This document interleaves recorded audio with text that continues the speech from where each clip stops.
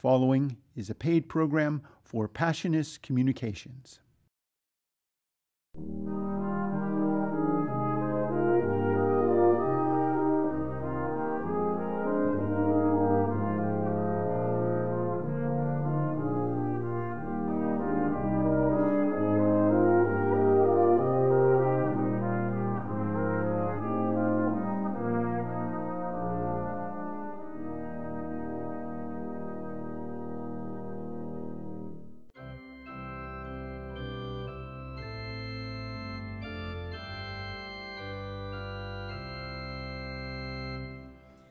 Rejoice, the Lord is King, your Lord and King adore.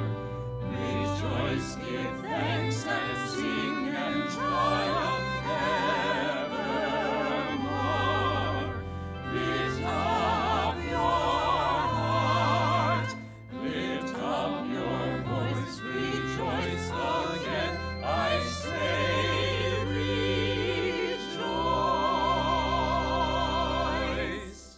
Welcome, everyone, to our celebration of the Sunday Mass, the ministry of the Passionist community. As always, my name is Father Paul.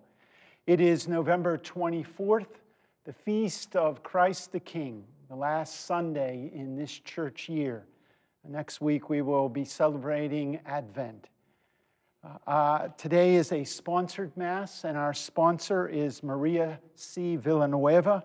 And her special intention for Mass today is for good health for Eller Villanueva. So we want to keep Maria and Eller in our prayers today.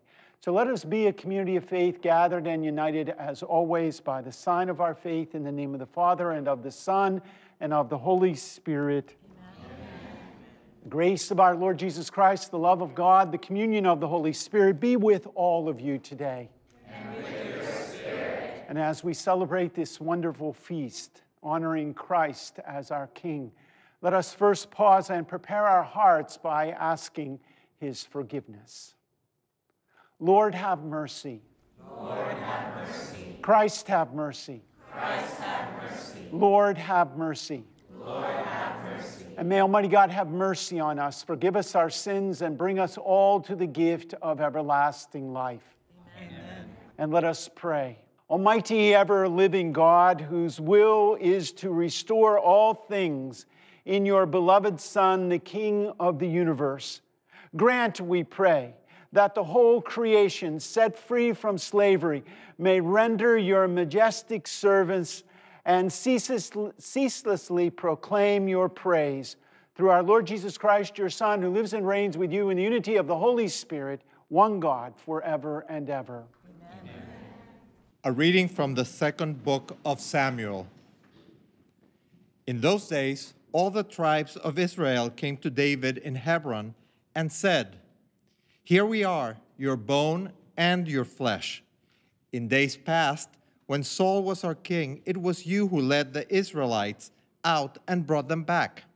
And the Lord said to you, 'You shall shepherd my people Israel and shall be commander of Israel.'" When all the elders of Israel came to David in Hebron, King David made an agreement with them there before the Lord, and they anointed him King of Israel. The word of the Lord. Thanks be to God.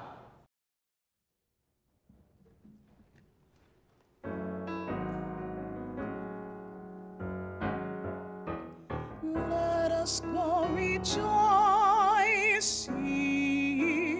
to the house of the Lord, to the house of the Lord. Let us go rejoicing to the house of the Lord, to the house of the Lord. I rejoiced when they said to me, "Let us go to the house of the Lord." And now our feet are standing within your gates, O Jerusalem. Let us go rejoice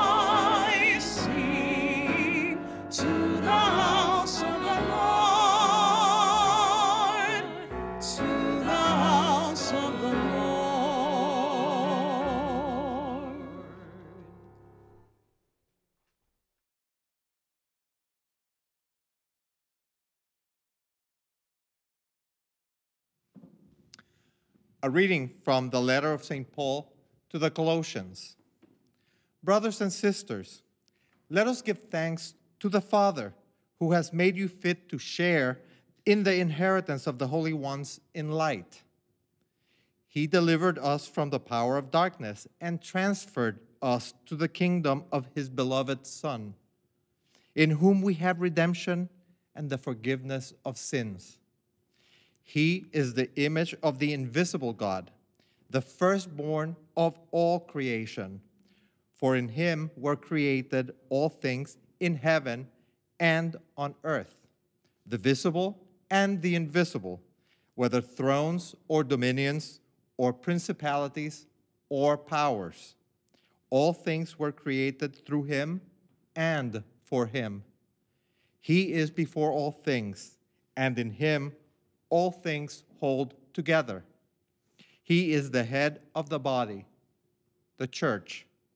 He is the beginning, the firstborn from the dead, that in all things he himself might be preeminent.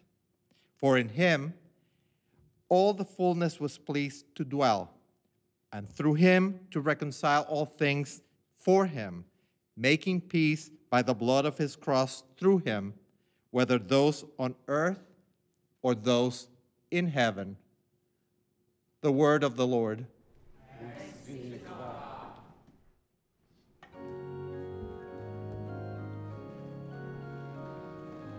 Alleluia, alleluia, alleluia.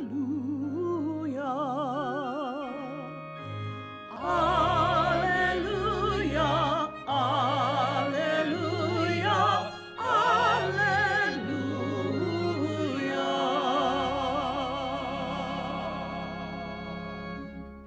The Lord be with you. And with your spirit. A reading from the Holy Gospel according to Luke. Glory to you, O Lord. The rulers sneered at Jesus and said, "He saves others, let him save himself. If he is the chosen one, the Christ of God." Even the soldiers jeered at him. As they approached to offer him wine, they called out, "If you are the king of the Jews, save yourself." Above him there was an inscription that read, "This is the King of the Jews." Now one of the criminals hanging there reviled Jesus, saying, "Are you not the Christ? Save yourself and us." The other, however, rebuked him and replied, "Have you no fear of God? For you are subject to the same condemnation. And indeed, we have been condemned justly. For the sentence we receive corresponds to our crimes. But this man has done nothing criminal." Then he said, "Jesus, remember me when you come into your kingdom." Jesus replied to him, "Amen, I say to you, today you will be with me in paradise." The Gospel of the Lord. Praise to you, Lord Jesus Christ.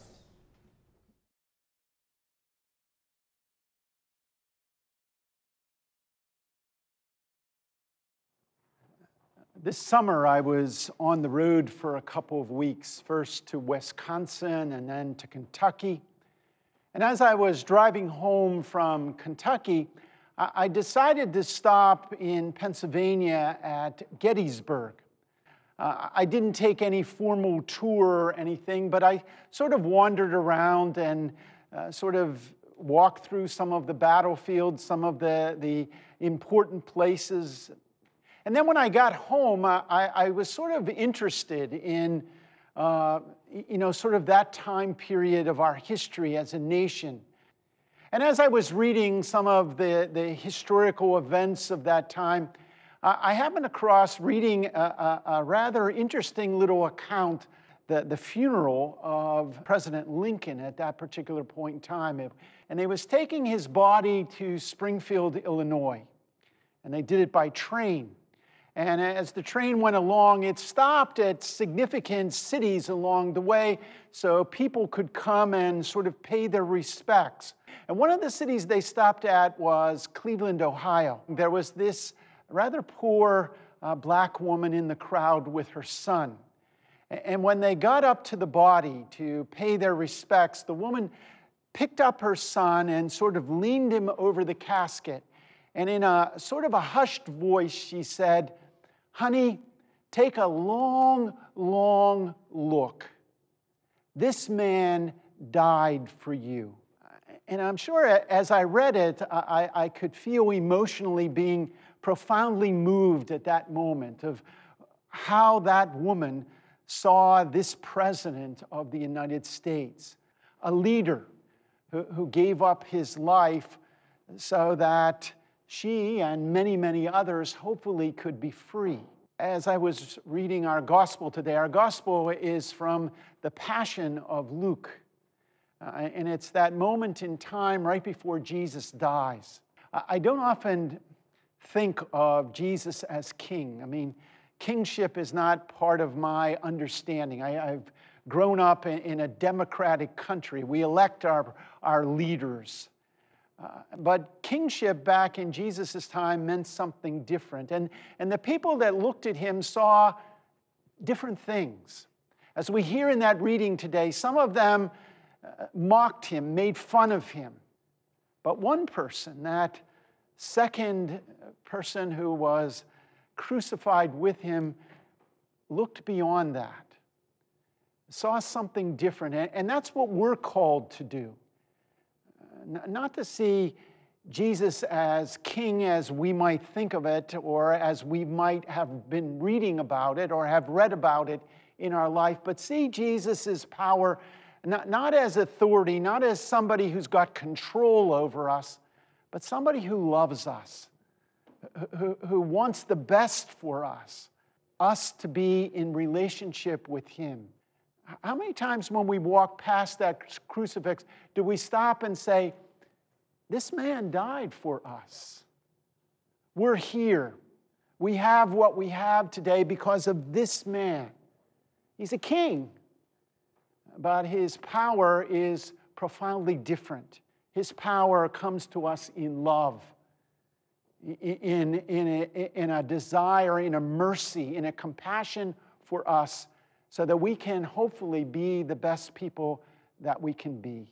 Perhaps today, if you walk past a crucifix like this one, or in your church, or in your home, stop for a moment. Remind yourself that this man died for you. As we celebrate the humility and love of Christ our King, we join our voices with all the voices of the church in asking God to hear our prayers. Our response is, Lord, hear our prayer. We pray that all who pause to give glory today will always know the goodness and kindness of Christ the King's Eucharistic table. We pray to the Lord, Lord, hear our prayer. We pray in thanksgiving for the sponsor of our Mass today, Maria C. Villanueva, and we remember her special intention for this Mass, good health for Eller Villanueva. We pray to the Lord, Lord, hear our prayer. We pray for the intentions of our benefactors, the intentions of our television parishioners that will be placed next to the altar, and for Mary Grace Carpinelli and Carmina and Angelo Carpinelli, for whom we pray in a special way at this Mass. We pray to the Lord. Lord, hear our prayer. Almighty and eternal God, you restore all things to yourself through your beloved Son, Jesus. Hear our prayers and help us to live the truth of his kingship by serving others. We ask this through Christ our Lord. Amen.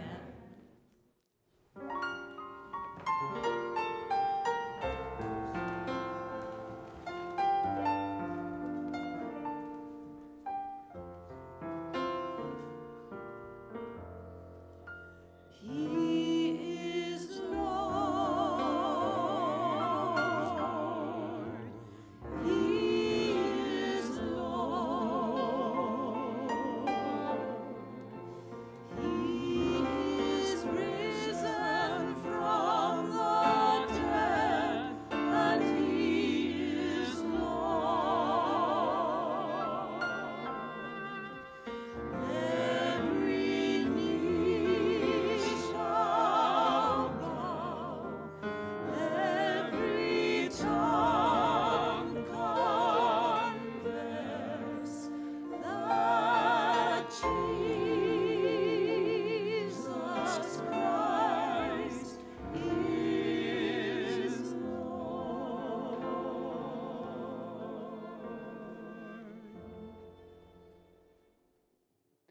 Friends, pray that my sacrifice and yours may be acceptable to God, the Almighty Father. May the Lord accept the sacrifice at our hands for the praise and glory of his name, for our good and the good of all his holy church. As we offer, O Lord, the sacrifice by which the human race is reconciled to you, we humbly pray that your Son himself may bestow on all nations the gift of unity and peace through Christ our Lord. Amen. The Lord be with you. And with your spirit. Let us lift up our hearts. Lift them up to the Lord. And let us give thanks to the Lord our God. It is right and just. It is truly right and just, our duty and our salvation always and everywhere to give you thanks, Lord, Holy Father, Almighty and eternal God. For you anointed your only begotten Son, Jesus, our Lord and Savior, with the oil of gladness as eternal priest and king of all creation, so that by offering himself on the altar of the cross as a spotless sacrifice to bring us peace, he might accomplish the mystery of human redemption, and making all created things subject to his rule, he might present to the immensity of your majesty an eternal and universal kingdom, a kingdom of truth and life, a kingdom of holiness and grace, a kingdom of justice, love, and peace. And so with the angels and archangels, with thrones and dominions, with all the hosts and powers of heaven, we sing the hymn of your glory as without end we acclaim. Holy, holy, holy Lord, God of hosts, heaven and earth are full of your glory. Hosanna in the highest. Blessed is he who comes in the name of the Lord. Hosanna in the highest. You are indeed holy, O Lord, the font of all holiness. Make holy, therefore, these gifts, we pray, by sending down your Spirit upon them like the dewfall, so that they may become for us the body and blood of our Lord Jesus Christ. At the time he was betrayed and entered willingly into his passion, he took bread and, giving thanks, broke it, gave it to his disciples, saying, "Take this, all of you, and eat of it, for this is my body, which will be given up for you."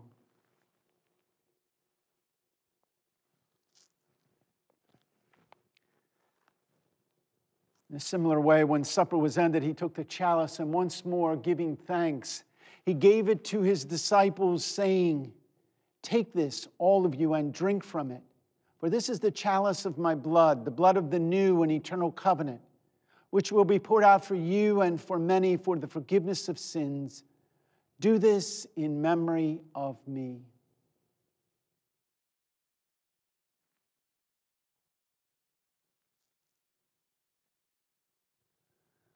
The mystery of faith.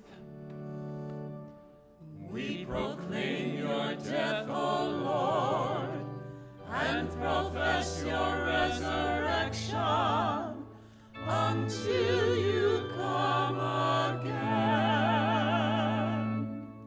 Therefore, as we celebrate the memorial of his death and resurrection, we offer you, Lord, the bread of life and the chalice of blessing, giving thanks that you have held us worthy to be in your presence and minister to you. Humbly we pray that, partaking of the body and blood of Christ, we may be gathered into one by the Holy Spirit. Remember, Lord, your church spread throughout the world. Bring her to the fullness of charity, together with Francis, our Pope, Nicholas, our Bishop, and all the clergy. Remember also our sisters and brothers who have fallen asleep in the hope of the resurrection, all who have died in your mercy. Welcome them into the light of your face. Have mercy on us all, we pray, that with the Blessed Virgin Mary, Mother of God, with blessed Joseph, her spouse, with the blessed apostles and all the saints who have pleased you throughout the ages, we may merit to be co-heirs to eternal life and may praise and glorify you through your Son, Jesus Christ. Through him and with him and in him, O God, Almighty Father, in unity of the Holy Spirit, all glory and honor is yours forever and ever. Amen.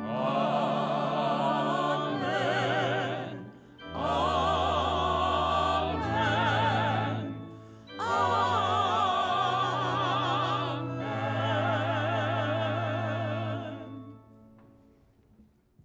At the Savior's command, informed by divine teaching, we humbly pray. Our Father, who art in heaven, hallowed be thy name.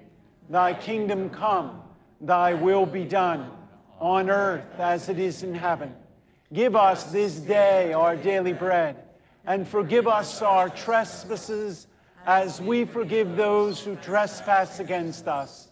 And lead us not into temptation, but deliver us from evil. Deliver us, Lord, we pray, from every evil.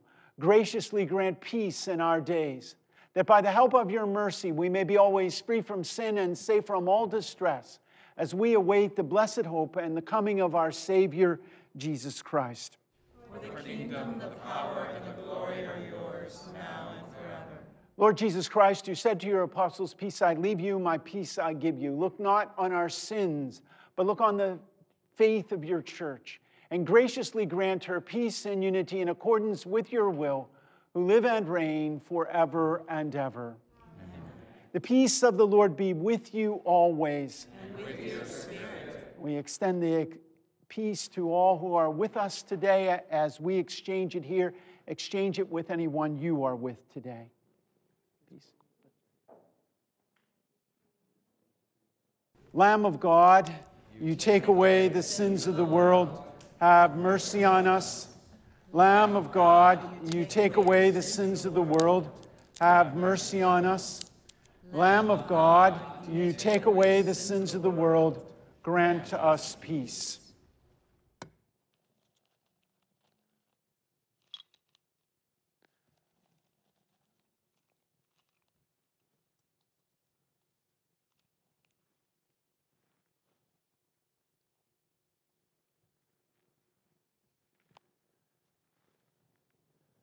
Behold the Lamb of God. Behold him who takes away the sins of the world. Blessed are those called to the supper of the Lamb. Lord, I am not worthy that you should enter under my roof, but only say the word, and my soul shall be healed.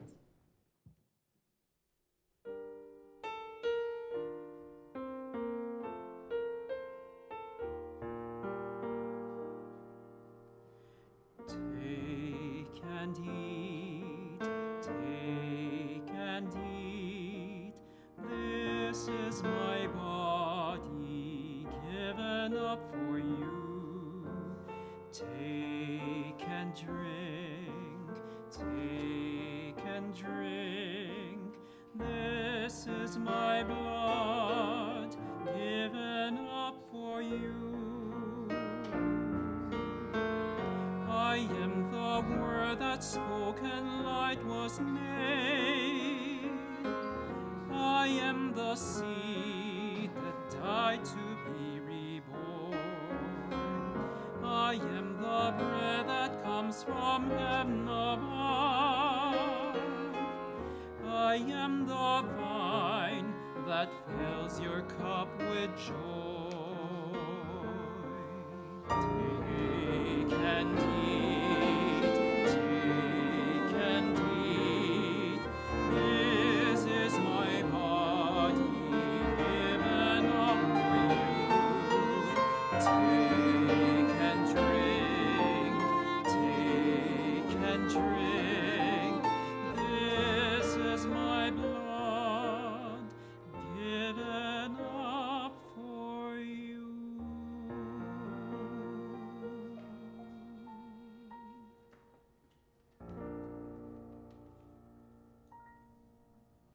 And let us pray.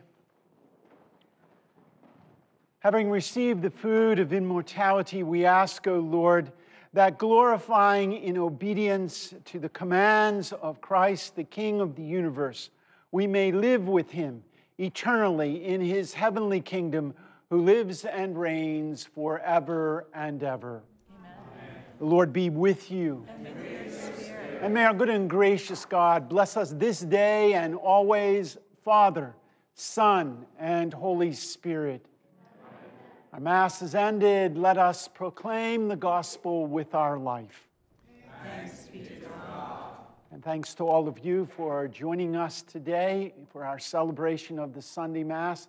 Special thanks to the 7th graders and their teachers from Immaculate Conception Catholic Academy who have joined us and helped us to pray and to celebrate today. The 95th volume of the prayer guide is out, and we'll begin using it next week, the first Sunday of Advent. So if you haven't received yours yet, you might want to let us know either by giving us a call at the number that appears on the screen, or visiting the website, thesundaymass.org, or sending us a good old-fashioned note or letter in the mail, and we'll make sure that one gets out to you. Please continue to send in your intercessions, where I'm sure that the Christmas letter is now out, and you can begin sending them in so that we can place them next to the altar for December and throughout all of Christmas. As I've been mentioning in weeks, we have 2 more weeks until we make that big change from the Freeform channel to the UP TV or the Up TV channel. If that channel does not appear in your cable package, you can always view the Sunday Mass at the website, or you can catch us also on YouTube. So have a great week, everyone, especially this Thursday is Thanksgiving. Have a wonderful Thanksgiving. If you're traveling, please be safe. And until we meet again next Sunday as we begin a new church year, may the passion of Jesus Christ be always in your heart.